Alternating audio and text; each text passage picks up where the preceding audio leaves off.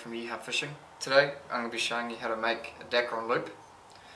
This here we use for trolling for marlin, for game fishing, tuna, anything like that. It's a good way of putting the line into the outrigger instead of using something like a rubber band. They're sort of semi-fixed on your main line, and we find them quite useful for when we're fishing. So basically I'll give you a quick rundown on how we like to make our Dacron loops. Everyone's got a little bit of a different technique and different way of doing it, but I'll show you how we like to do it. So to make these, basically you'll need a pair of scissors, lighter, you'll need some Dacron, depending on the size of the line that you're going to be using, depends on the size of the Dacron. Today I'm doing it with 80-pound main line. When fishing with 80-pound, you can actually use 50-pound Dacron, so it's got a really nice tight lock on the main line so it doesn't slide too much. Then I'll also show you how to lock it in place. So for today I'm using 50-pound Dacron. Sweet, well we'll get started. Alright, to start making this Dacron loop here, basically first of all we need to get our two appropriate needles. So the two needles that we use, basically I'm using a Dacron needle, I'm using a loop needle, and then I'm also using a hollow 80-pound pipe needle. Okay, so those are our two needles that we'll be using today. Basically from there we then get our Dacron. We pick how long we want to make our loop. Now some people like these very long, some people will like their loops very, very long. I find I don't need them huge because I'm using 50-pound Dacron on 80-pound line. I find I don't have to make them super long, so just measure out how long you'd like it and cut it there. From there, what you need to do is we need to get our we need to get our loop needle. So it's just a small needle with a loop on the end. From there, pick one arm, come down a little bit depending on how big you want to make your loop, and you actually just want to come into the middle of the Dacron. Just sort of work the end of the needle into the Dacron, and just work the needle down the Dacron.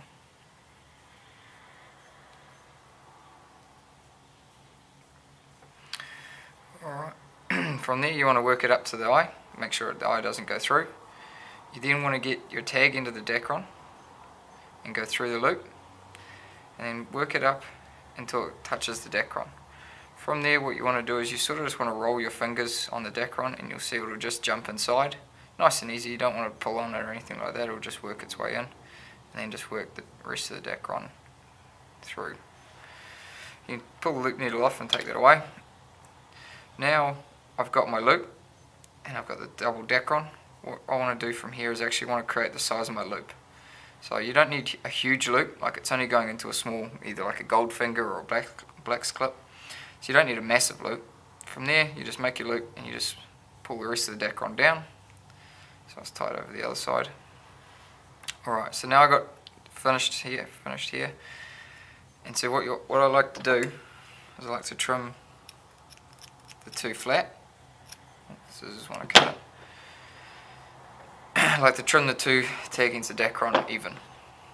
From there, basically we push our 80-pound, whatever needle you're going to be using. So if I'm going to be using 80-pound line, I'll get my 80-pound needle and I'll put it in this back side of the loop. Now the whole point to this is because the Dacron basically will start fraying, so we push an 80-pound Dacron needle into it, and then we'll actually just lightly singe the end of the Dacron, and then pull it out.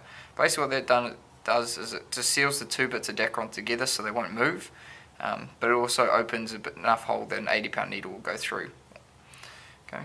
From there, so that's my completed loop. So that's the loop, and so you can go through and make 10 of them if you need to, or depending on how many rods you're doing at the time. So basically you can go through, and now I've got two loops there. From there basically you just grab your loop and now we're going to put it onto our main line. So to do this, basically what we do is we get where the Dacron goes inside the other Dacron. I like to get the needle and basically just slowly work it inside there.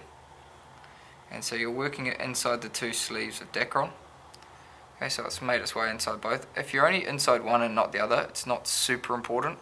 It doesn't have to be, because this isn't being used for any strength or anything, or it's just holding, depending on how much tension you have on your clip. I'm only running about 3 to 5 kilos on my clip, so it doesn't actually have to be super strong. As long as it's going down either one or two of the tubes. This part here can take a little bit of time. It'll try and pop its way out all the time, things like that. So just keep keep slowly working it down the 2 lengths of Dacron. You see this one, my example is not the best, but like I said, as long as it is going down the Dacron, it's fine, and then it'll just pop out the bottom. Okay, so now we have the Dacron loop on a pipe needle. We can then get our 80 pound line. This is Varivis RGFA 80. Basically slide it inside your 80 pound needle, and then all we do is we just slide the Dacron loop onto the 80 pound. Okay, pull the needle out. Now that there will sit on our 80 pound line, and once you extend it, you'll see it's just got a little loop sitting off to the side. Now this loop here, some people will fish it like this, and you'll see if I pull on the loop end, if I hold the main line and pull, it won't move, but the trouble is if I pull on this end, it'll move.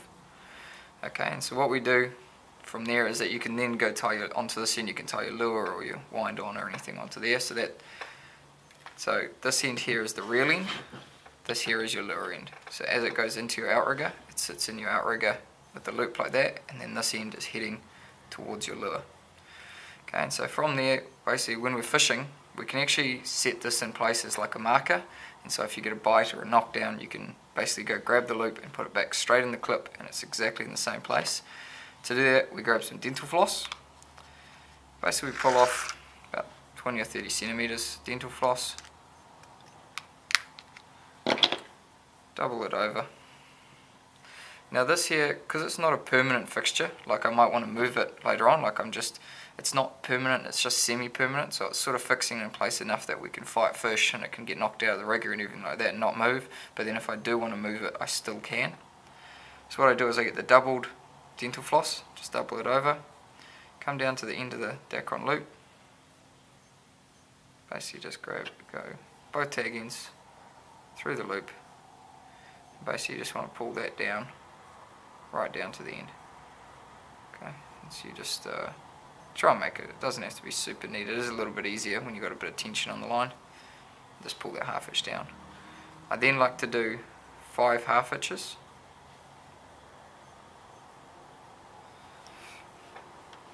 So it's nothing super strong, it's just basically what it will create is, I'll show you what it ends up creating.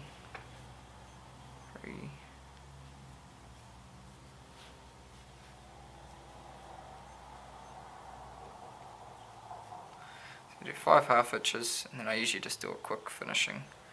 So I usually just go through 2 or 3 times. Doesn't have to be super strong. Just pull that down.